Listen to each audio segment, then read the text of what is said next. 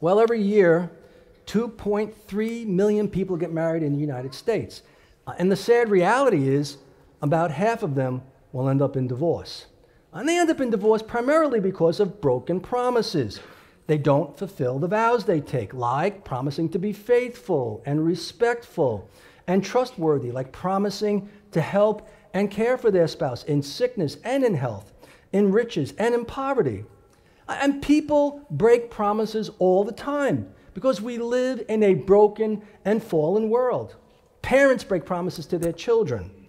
Bosses break promises to their employees. Sports teams, these are the ones we live around, they break promises to their fans. Politicians are notorious for breaking promises, and truthfully, odds are maybe they never intended to keep them anyway. When President Woodrow Wilson was running for re-election in 1916, he promised America to keep us out of World War I. 1 year later, we were in World War I. In 1964, Lyndon B. Johnson promised that he would not send our boys into Vietnam. But during his presidency, he sent our boys into Vietnam. In 1968, Richard Nixon promised he would end the Vietnam War in his term.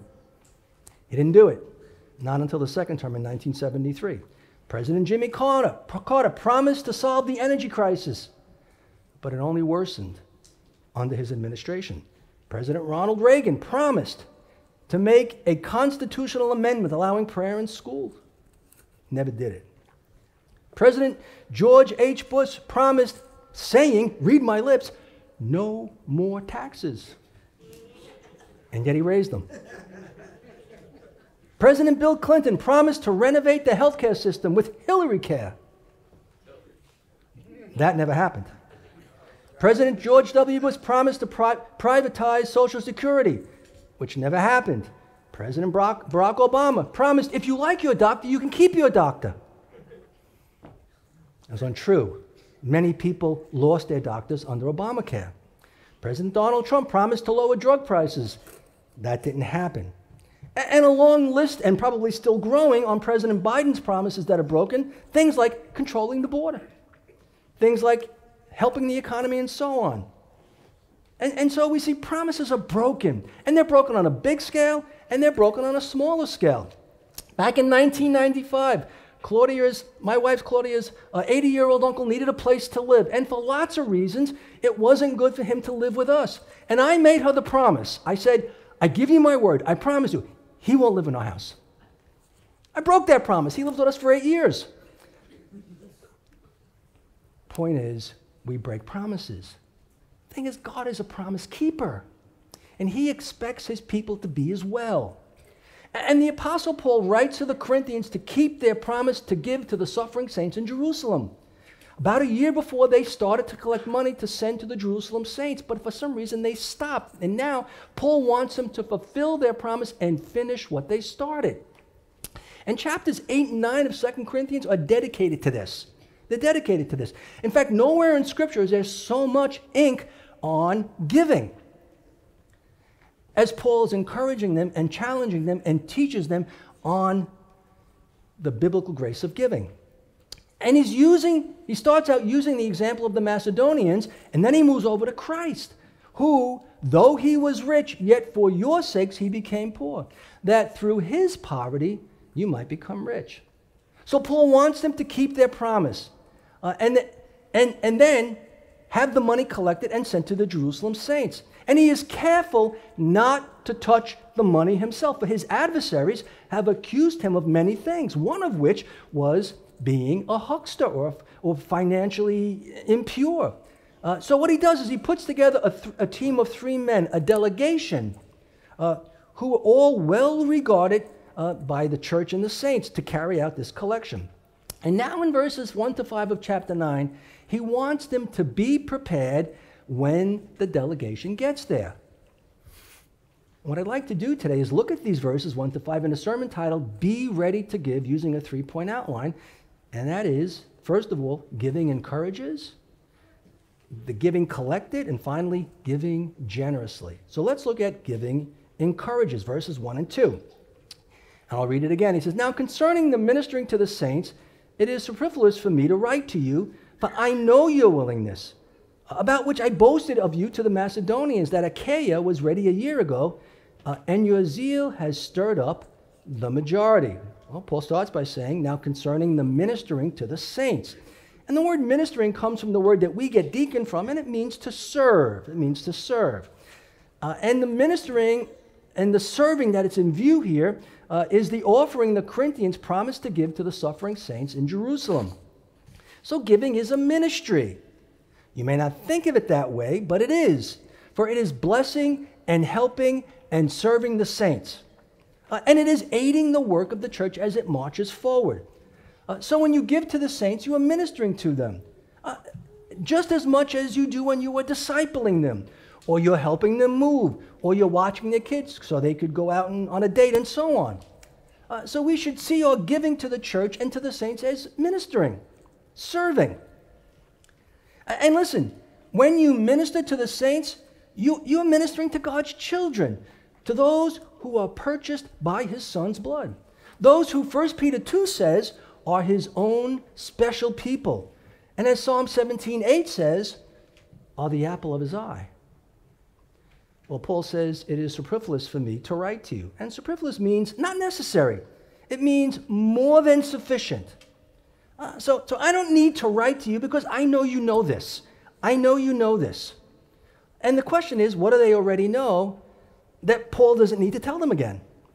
And what that is about this collection and the reason for this collection. They already know about the desperate need of the poor and suffering saints in Jerusalem. They know that. Paul's already told them that a year ago.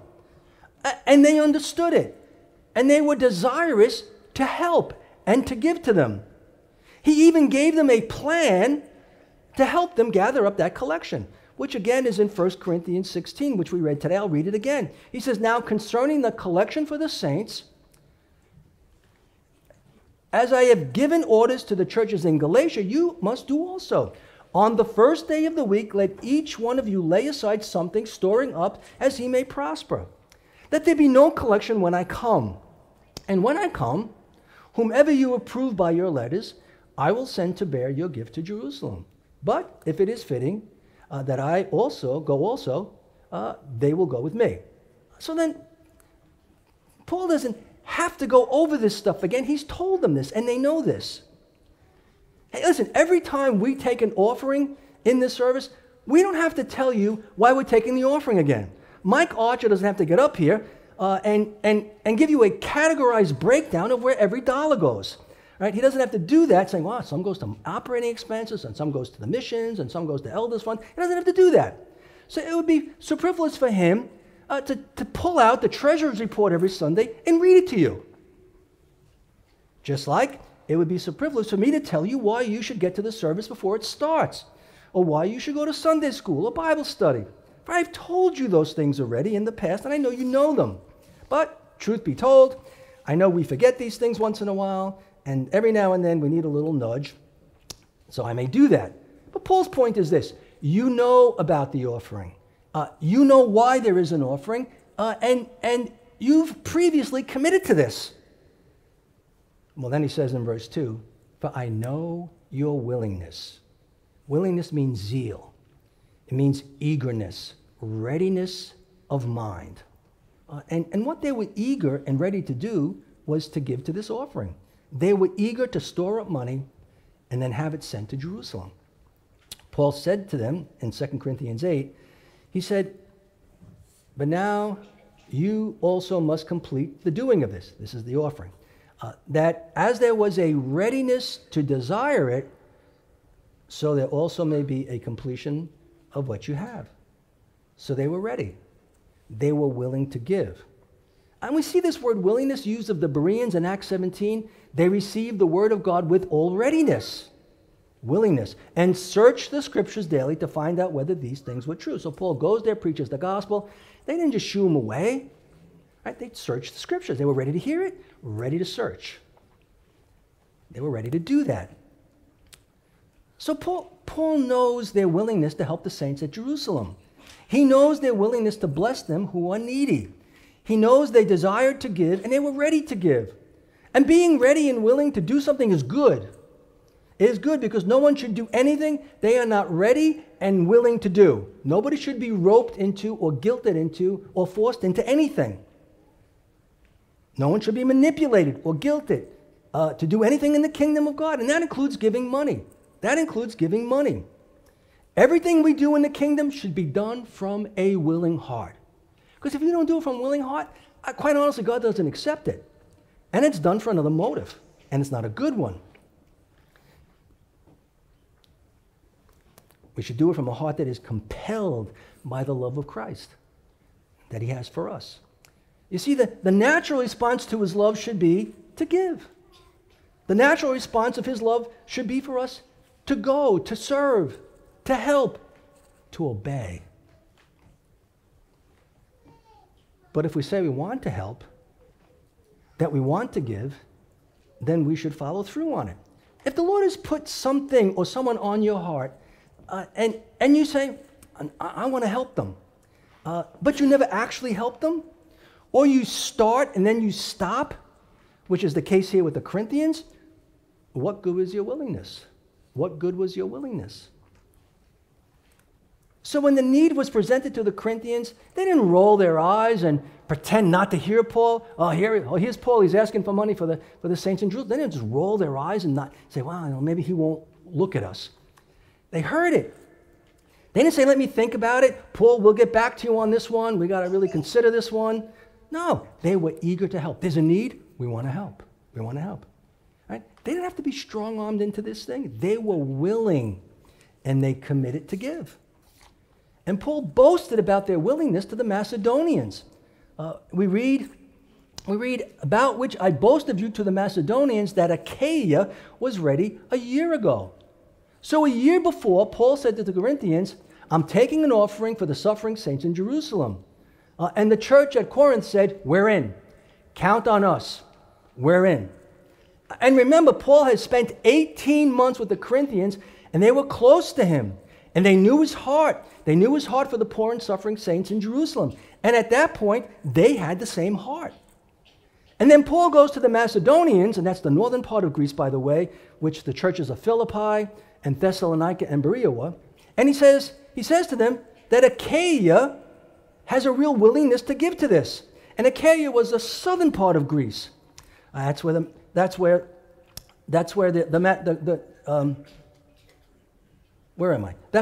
Corinth was and Crete was. So Paul boasted about the Corinthians to the Macedonians, about the grace of God in their lives.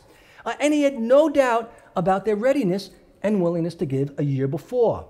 He knew that they had an eagerness, as Galatians 6:10 says, to do good to all, but especially to the household of faith. He knew they had a desire, as 1 Timothy 6:18 says, to do good, to be rich in good works, to be generous and ready to share. Now I want you to consider something here. The Corinthians were a church with a lot of problems. They had a lot of sin issues. They gave Paul a lot of agita. They're the only church that he wrote a severe letter to. Yet, he didn't paint them in a negative light to the Macedonians. He didn't disparage them to the other churches. No, he told them positive things about the Corinthians. You know, it's easy to see the negatives or the problems of a church. The music is so slow. The pastor talks so fast. They could be a little friendlier, a little loose in this area, a little loose in that area, maybe too tight in that area. Paul doesn't do that. He doesn't do that. Oh, let me tell you how bad the Corinthians are, and then roll out the list that we read in 1 Corinthians. He doesn't do that. He doesn't do that at all, and nor should we. Nor should we. We should look for the good. We should accentuate the positive. So Paul boasted about the Corinthians to the Macedonians. He doesn't condemn them. And what that did for the Macedonians? Well, Paul says their zeal, the zeal of the Corinthians, stirred them up. And zeal means excitement of mind, fervor of spirit. And the Lord himself had zeal, did he not? When he overturned the money tables in the temple. We read in John chapter 2, then his disciples remembered that it was written, zeal for your house has eaten me up. And we see that the Corinthians had zeal for Paul once again, for they had repented of their sin against him. And we read that in 2 Corinthians chapter 7. And their zeal for desiring to help the saints in Jerusalem, that was stirred up the Macedonians to give. And if you remember at the beginning of chapter 8, the Macedonians, they were a poor and afflicted group of churches. Verse 2 said they had severe affliction. It also says they had extreme poverty, but mixed with abundant joy, which overflowed into generous giving from them. Then verse 3 says that they gave not only according to their ability, but beyond their ability. And Paul doesn't even want them to give. He doesn't want them to give, for he knew that they could barely make ends meet where they were now. He knew things were super tight for them. But because they had first given themselves to the Lord, he says, and because of their abundant joy in the Lord, they didn't want to be denied the blessing of giving. Even though if any church could have used the excuse, we're too poor to give, it would be the Macedonian churches. And the catalyst for the Macedonians' desire to give was hearing of the zeal and eagerness of the Corinthians to give. So as Paul said, it stirred them up, right? And your zeal has stirred up the majority. Your zeal wanting to give has stirred up the majority, the Macedonians. So the Corinthian zeal was contagious. And listen, so is your zeal. Your zeal for the Lord is contagious. Your zeal to give and to give generously, regardless of whatever is going on in your life, can stir up others to give generously too. Right? Your zeal to worship God can stir up others to worship God as well. I've said this in the past. When Kelvin Candelario came here about 10 years ago, God was on fire for Christ. He had this burning passion to reach the lost. He had a zeal for evangelism, and his zeal for evangelism was contagious for some of us, quite a few of us, but certainly for me. All right, it reflamed, if you will, the embers of my own heart for evangelism again. It moved me and others to hit the streets with the gospel. And your zeal to learn the word could stir up the zeal for others to learn the word. Your zeal to serve could move others to want to serve as well. So the principle here is generous giving encourages generous giving, just as stingy giving encourages stingy giving. So your zeal can stir up the slumbering saint to live a more intentional kingdom life. Hebrews 10:24 and 25 says, and let us consider one another in order to stir up love and good works, not forsaking the assembling of ourselves together, as is the manner of some, but exhorting one another, and so much the more as you see the day approaching. So we should be stirring each other up to love and good works. Love for God, more and more love for God, love for the saints, love for the gospel, love for the lost. For we won't be about the good works God has prepared for us to walk in if we are not motivated by love. Nobody does anything in the kingdom of any value unless you are motivated by love. God's love for you, and therefore your love for him. Paul said, I am compelled. The love of Christ compels me. And notice what we read in verse 25 of Hebrews. Don't neglect going to church. Don't neglect assembling with the body. And one reason why is because that is where the stirring up happens. Right? That's where the one anothering takes place in the community of the body. And if you would rather watch the service on Facebook Live than assemble with the body, well, then you're not being stirred up, and you're not stirring anybody else up, so to speak. So your zeal can stir up the saints for good, or it can sort of stir them up for laziness or bad. If you're zealous for godly things, if you're zealous for godly living, you stir up people for good. You stir up people for good. But if you're zealous for your hobby, stock market, your team, entertainment, decorating your house, going on your vacations, well, you can be stirring up the saints for worldly living. And by the way, stirred up means to excite, to stimulate. And each of us should be about the business of stirring up the saints for God's glory. But you can't be stirring up the saints if you're not fellowshipping with them. If your time here is in and out, if you're not doing life with the people of God, you can't be stirring them up to love and good works, nor can you be stirred up by them. If your time here is basically spent with unbelievers, then it may well be you're being stirred up by them. So let us advance the kingdom by living in such a way that we are stirring up the saints and being stirred up. So we see God, first of all, in this word is telling us that giving encourages. Secondly, giving collected. The giving collected, verses 3 and 4.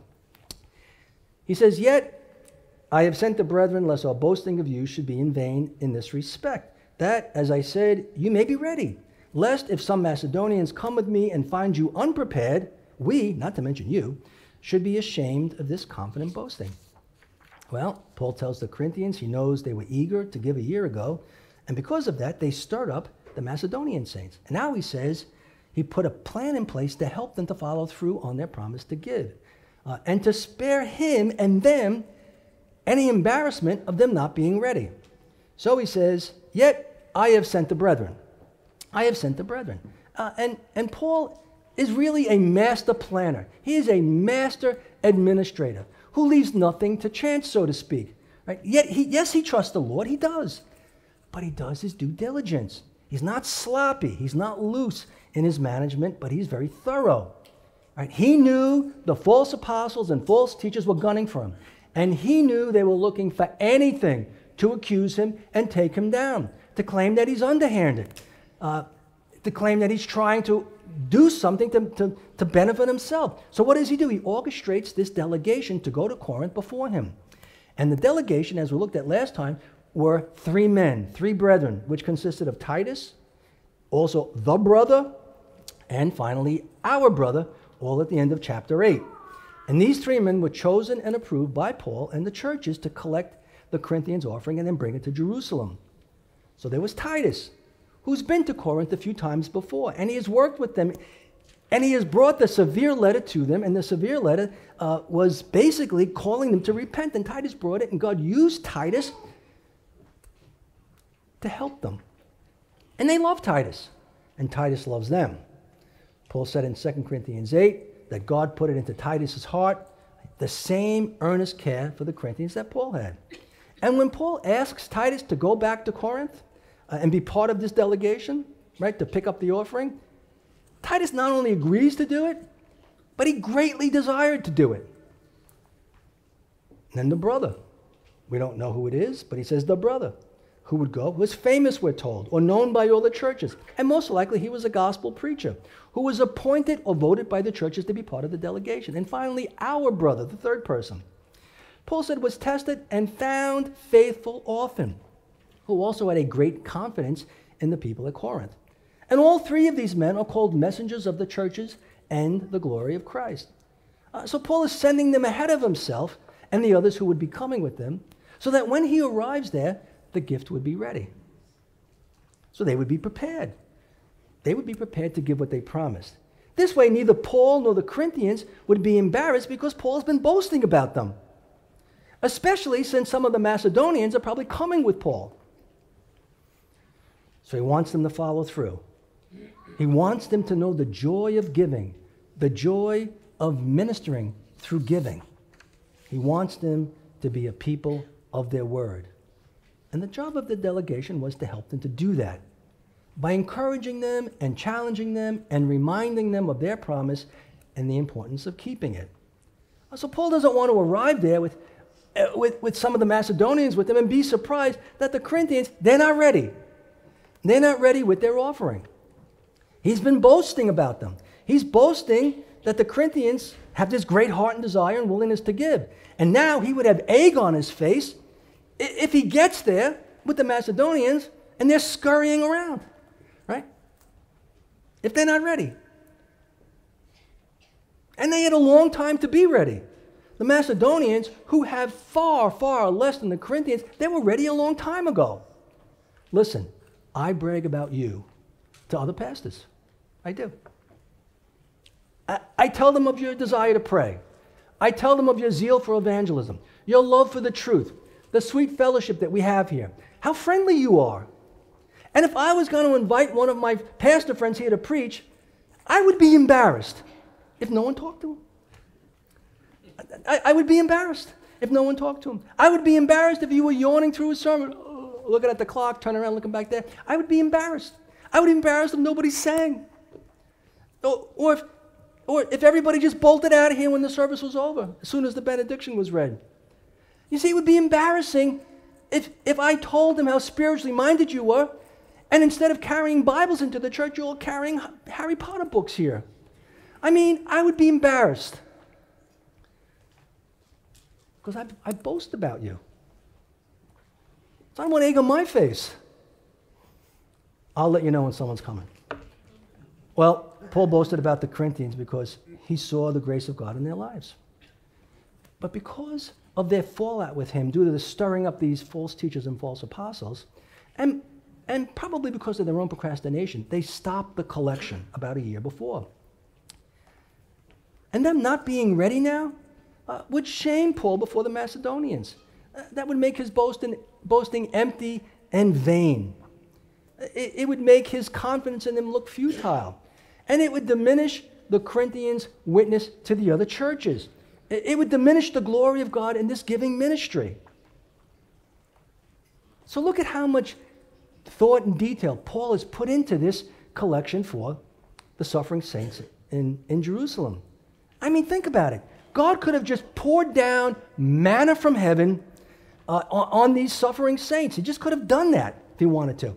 He could have had the Romans and the Jews in Jerusalem just hand over their silver and gold. Just give them all their money, like he did to the Jews who were leaving Egypt. Right after the 10th plague, right? The Jews just wanted to get rid of them. And so they handed the people their gold and their silver. God could have done that. Could have done that. But he chose not to do that here. He chose to use the saints to give. Why? Because it shows the work of God in the hearts of his people. It shows the work of God in the hearts of his people. It shows that they trust in him to provide for him. They trust in him. It shows the love of God among the people of God to the world around them. And in the end, who gets the glory? God gets the glory. So if the Corinthians aren't ready, then glory isn't given to God for their promised gift. So we see giving encourages, secondly, giving collected, and finally, giving generously. Giving generously. Verse 5. Therefore I thought it necessary to exhort the brethren to go to you ahead of time and prepare your generous gift beforehand, which you had previously promised, that it may be ready as a matter of generosity and not as a grudging obligation. Well, Paul wants the Corinthians to be prepared with their generous gift when he arrives there with some of the Macedonians. And now he talks about the gift itself and the heart in which it should be given. And so he says, I thought it necessary to exhort the brethren to go to you ahead of time. And so as we said, he sent a delegation ahead of him to help the Corinthians prepare their generous gift. And generous gift, first of all, means a lot. But it also in Greek means blessed. Blessed. And this gift was a blessing to the saints in Jerusalem who would receive it. And it was a blessing to the Corinthians who would give it. Paul said in Acts 20:35, he said, remember the words of our Lord Jesus, that he said, it is more blessed to give than receive. Do we believe that? It is more blessed to give than receive. And it's a blessing because God is pleased with it. And we're acting like our Father who is a giver. The end of chapter 9, when we're not too far from it now, he's going to say, but thanks be to God for his indescribable gift. Christ is a gift to us. You can't put a price tag on that. It far supersedes anything any of us give to anybody else, right? We read in Hebrews 13:16, do not forget to do good and to share, for with such sacrifices God is well pleased. He's well pleased. So it's a blessing to God. And as we will see in a few verses, that God loves a cheerful giver. He loves a cheerful giver.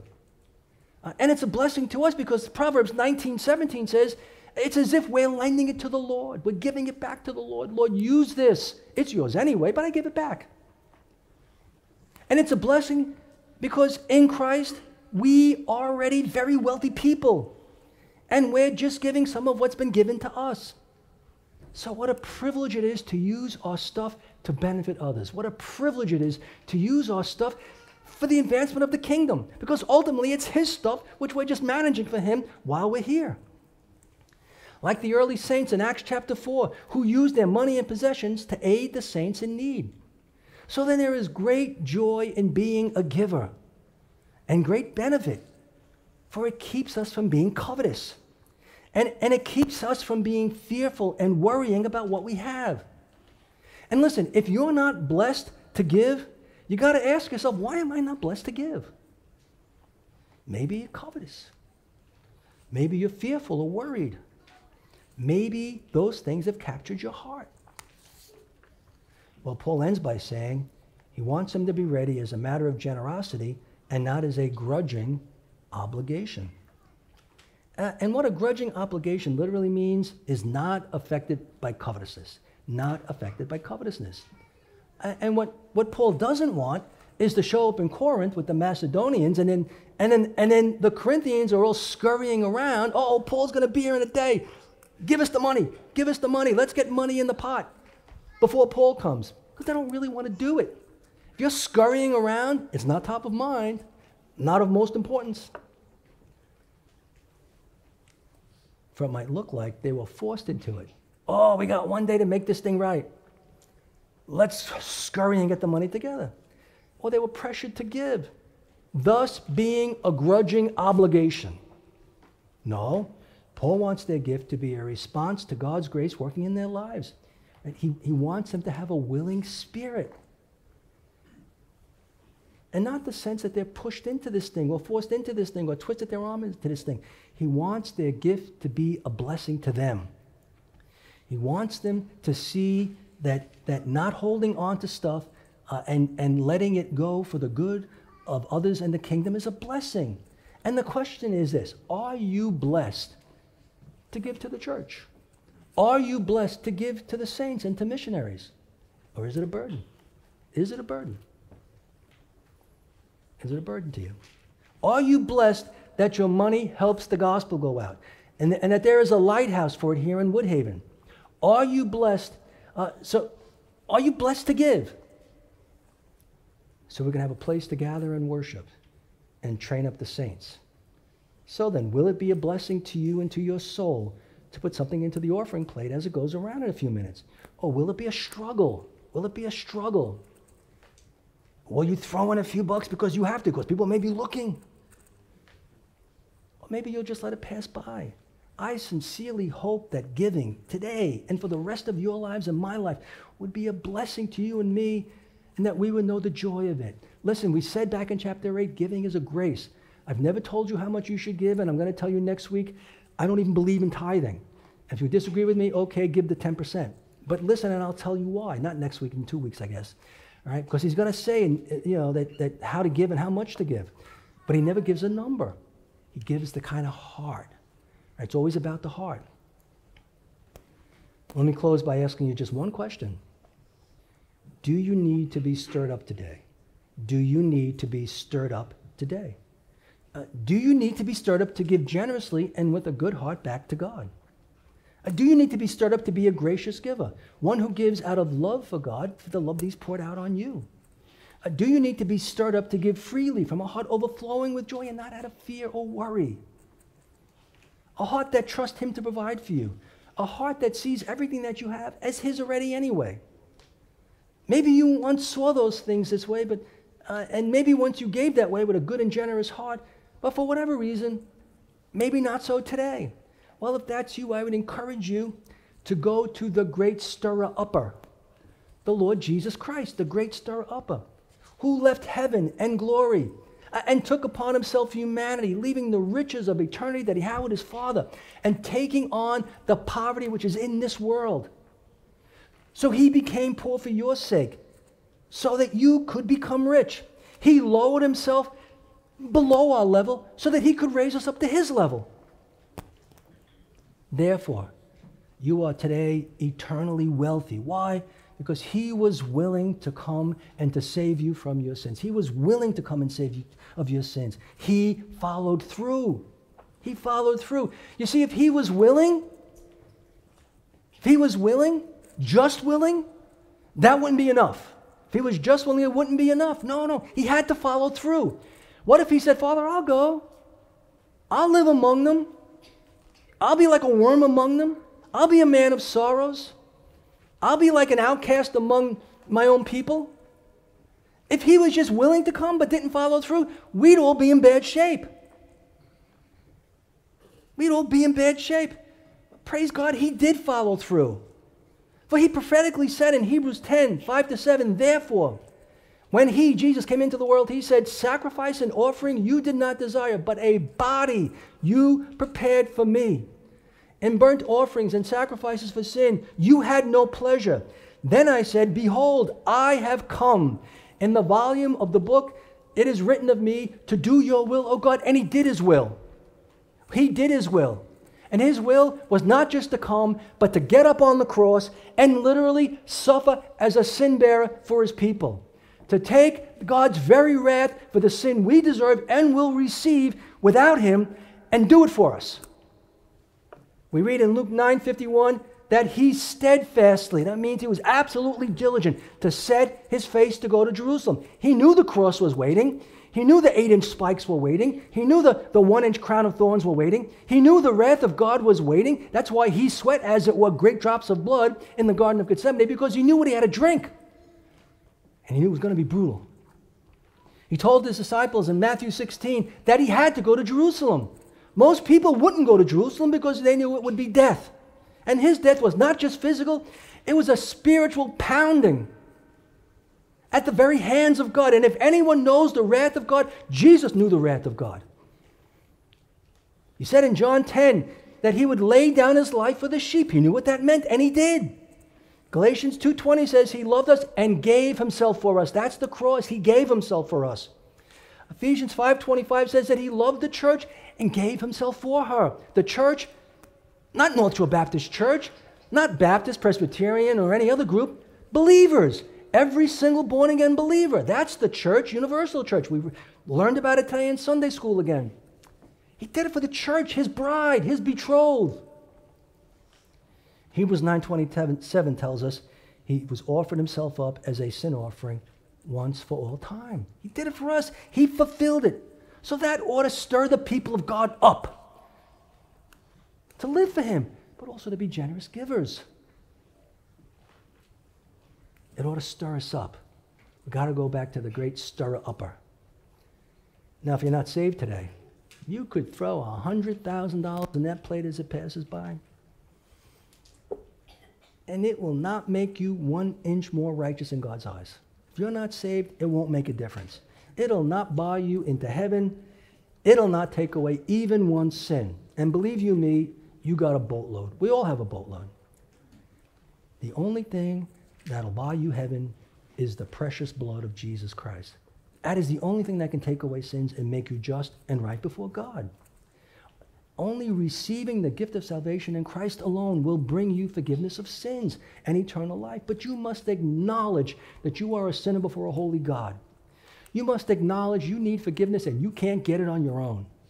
You are not capable. I met a guy yesterday on the street, and he just said, I haven't killed anybody.